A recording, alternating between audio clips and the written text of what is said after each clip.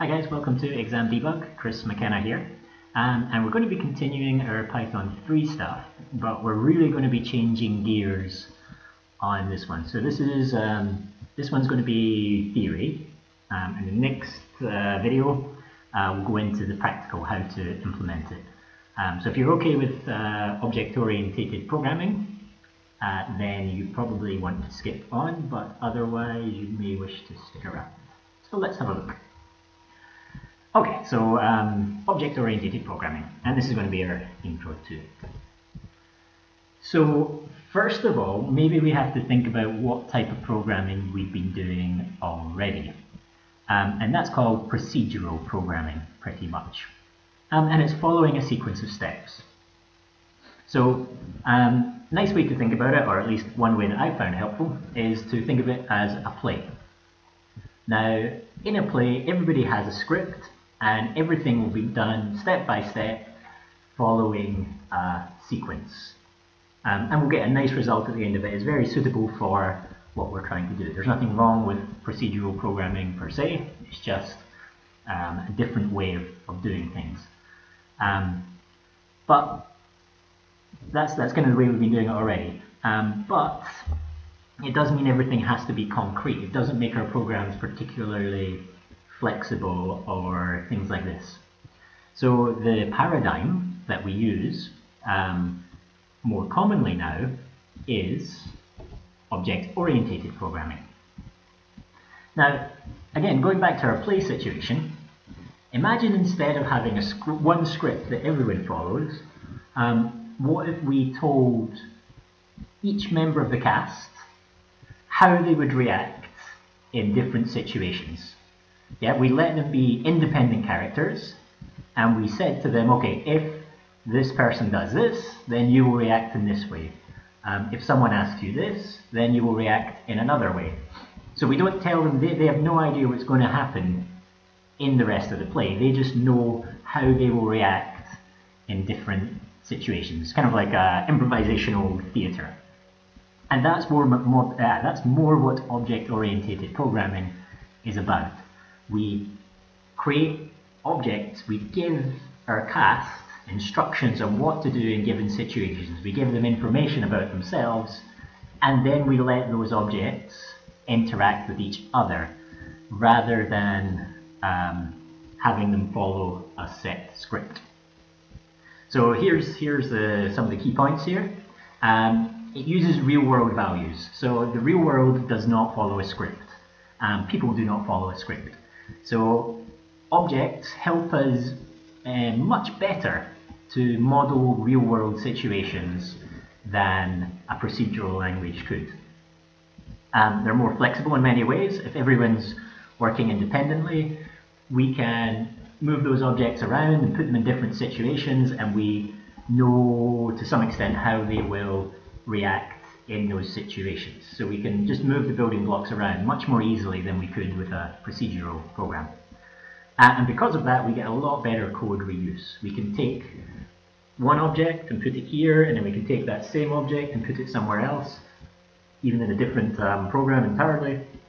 And we know how it's going to react because it's been told to react in certain ways in different situations. So we can just take out chunks of code and piece things together.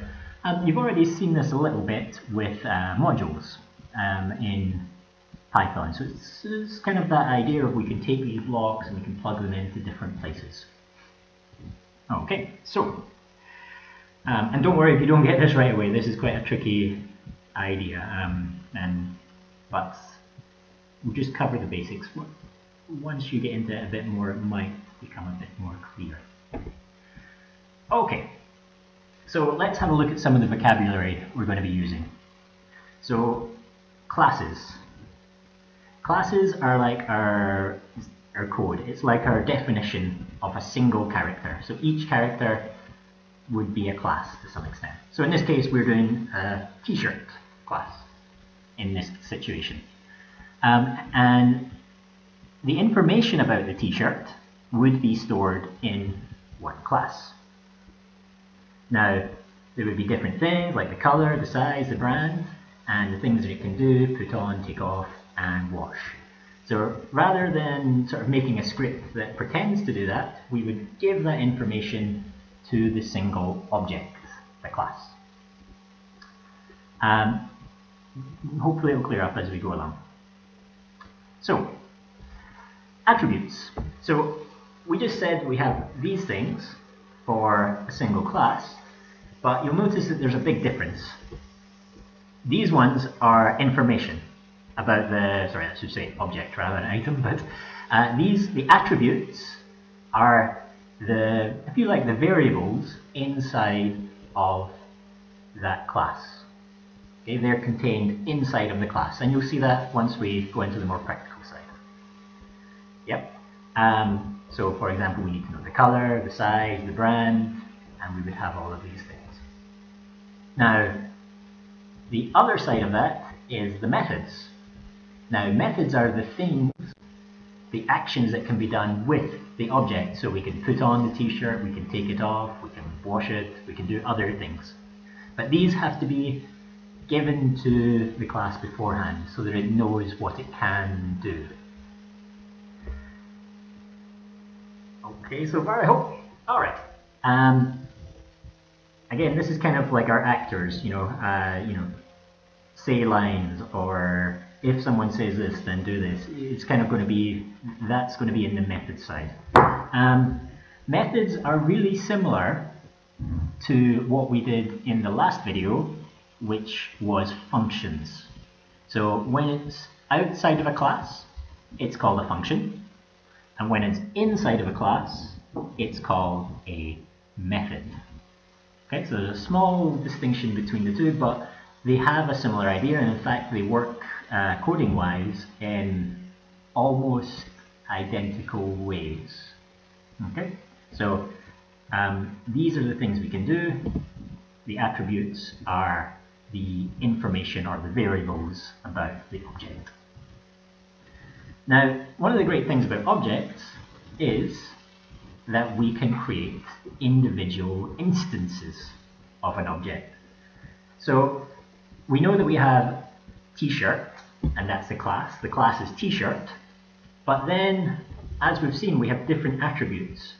So what we can do is we can take an instance of it, of a t-shirt, and we can assign different attributes to each of the t-shirts. So we can say, make a t-shirt, I want it to be grey, I want it to be a medium size, and what was my other one? And I want it to be, I don't know brand names, but something a brand t-shirt. We can also, in the same program, say, okay, make me another t-shirt, make me another version of class, make me an instance of class, and this one I want it to be a pink t-shirt with small size and blah blah blah brand. And we can do the same with a black t-shirt. So these would all be different instances of the class. Yeah, they would follow the same rules, they would have the same methods, you'd be able to do the same stuff with it, but obviously the attributes would be different. The attributes would be different, and we can, and as we change stuff with it, as we do stuff with that instance of the class, we can keep that separate. We don't have to work on different things. Now, this is really sort of different from the procedural one. With the procedural one, you would have to have a whole bunch of different variables for each and every single t-shirt that we have. What we have is an object here, which is a group of variables that go together. And if you think about that in real life, that makes sense, because a person has many different variables, many different attributes.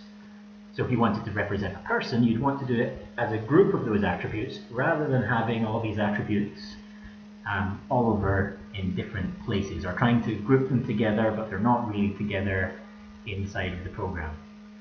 So this is a way of kind of bringing stuff together and representing the real world. Sort of, yeah, or creating a new world to some extent. Let's see, okay, so let's just review that very quickly. Oh, this shouldn't say instance. Oh well. Okay. We've got classes, and classes are the template, if you like, from which we will take different instances of the class.